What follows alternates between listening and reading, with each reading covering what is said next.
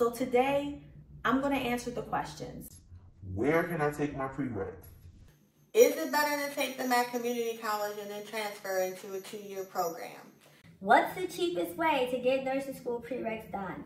What did you pay to do your prereqs? All of these are common questions, and this is going to be an extremely informal interview where I'm going to talk about where I took my prereqs and how much they cost.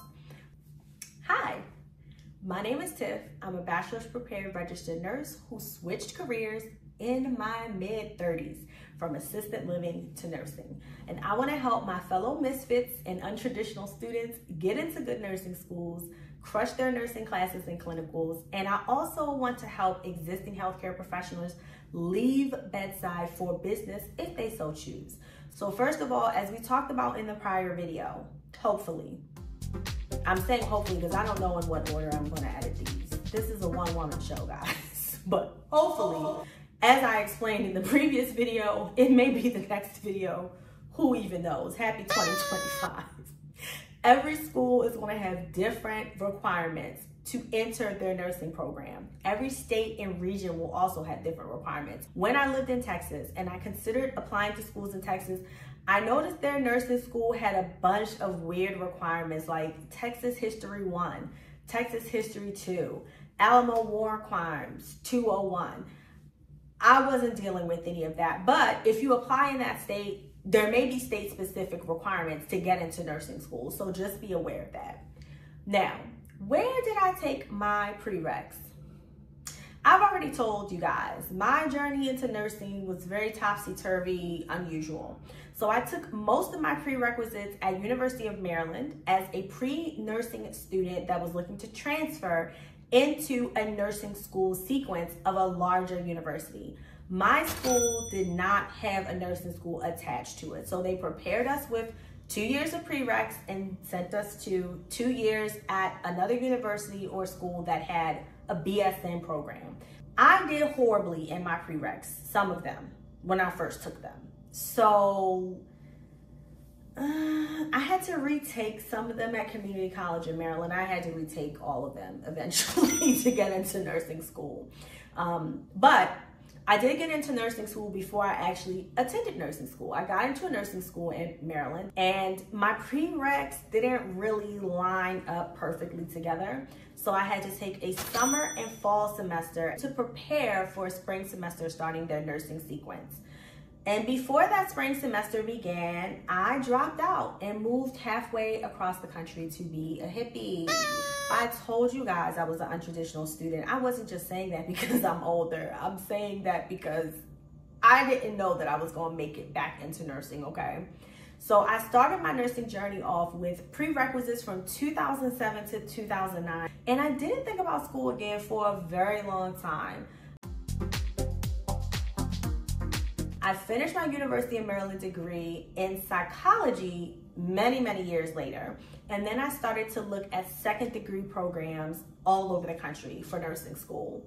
And I knew with my less than stellar grades and the fact that some of my prereqs were over 10 years old that I would need to basically retake everything all over again. So I started back from scratch. So I started to kind of plot my prerequisites to make myself more marketable to nursing schools as a second degree student. And I also wanted to refresh my memory so that I would not get murdered in an accelerated tract with knowledge that is from 10 years ago. It's like grown cobwebs in my head. It may not even be medically relevant anymore. So I just wanted to start all over again. I did that process in 2021 at community college. These classes were $300 a credit, not including like those one-time lab fees or textbook fees that they charge you for some classes. Most of them were online, and that worked perfect for me because my husband and I had a healthcare business at that time, so we were constantly traveling for that to see our clients and residents and just doing a lot of consulting and a bunch of other stuff. So I was lucky that I could do them online. So what classes did I actually take? I took Anatomy and Physiology 1, I took Anatomy and Physiology 2, both with a lab at community college.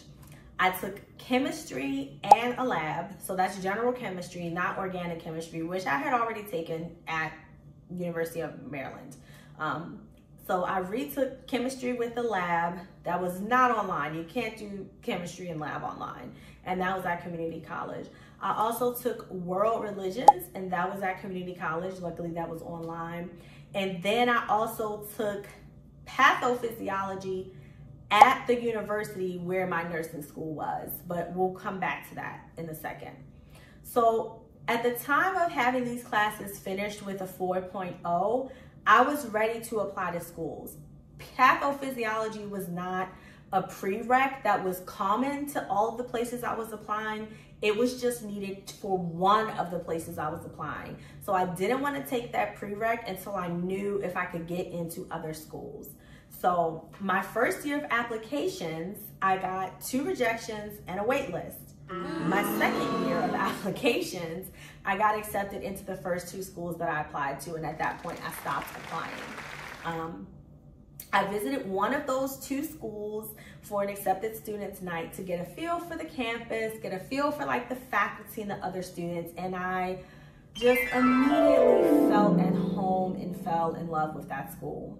So that event was a fall event. I found out that my program would begin in the summer of the following year.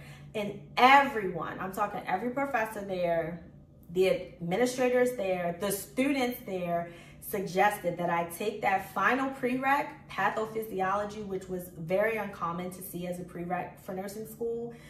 They suggested I take that class at the nursing school university. They said the professor was amazing, that she wrote really good letter of recommendations, and that she would really lay a great groundwork to excel through the rest of that program. So I said, okay, I'm going to do that. I'm going to take this class. It was an online course, and the price tag was $3,500.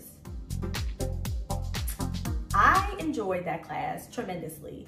It helped ease me into the school culture and vibes, like right before beginning nursing school and clinicals, and it helped me meet some of my classmates early, and I ended up meeting one of my besties there. I'm not gonna say her name, but I know she's watching. She's like my #1 fan. I'm her #1 fan. We really leaned on each other very heavily in nursing school.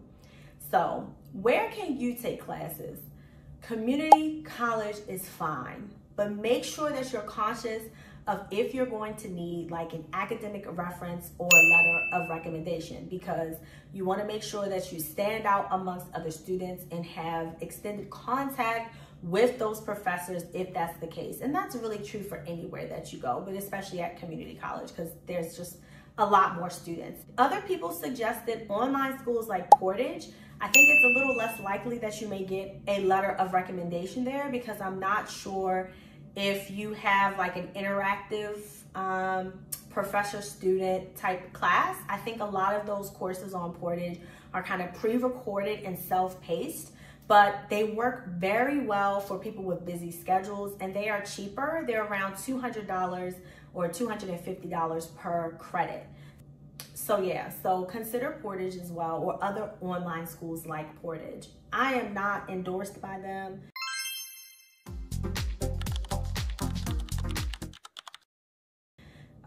That's just an example of a place that many of my classmates took their prereqs before starting nursing school. You can also take the prerequisite courses at the nursing school that you plan to apply to if they are like a general university. And that can give you an advantage in some ways. If you get to know the nursing staff early, you can also get a very strong letter of recommendation to help you matriculate into their school more smoothly. And you can even use this strategy strategically. Like maybe you don't want to take all of your prereqs at your dream nursing school, but maybe you take some of them, like anatomy and physics.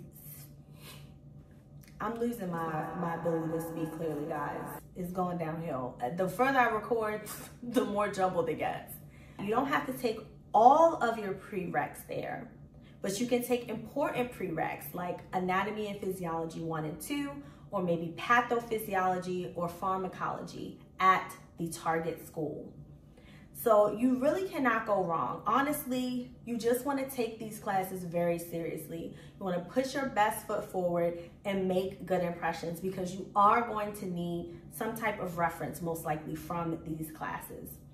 So if you need a little bit of help, we all need a little bit of help sometimes.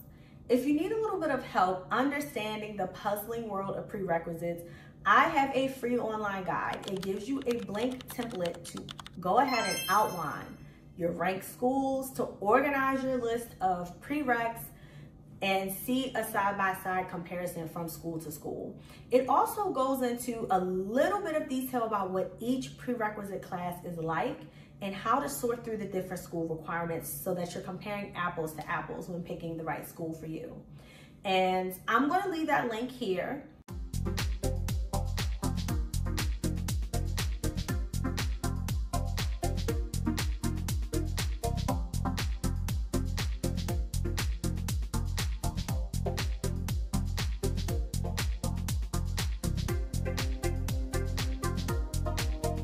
And I'm going to ask you humbly, please like this video if you like this video, and please subscribe for nursing content that inspires you to get to your next level, whatever that may be. So remember that I believe in you, that you are incredible, and that you can do whatever you put your mind to. So I'll see you in the next video.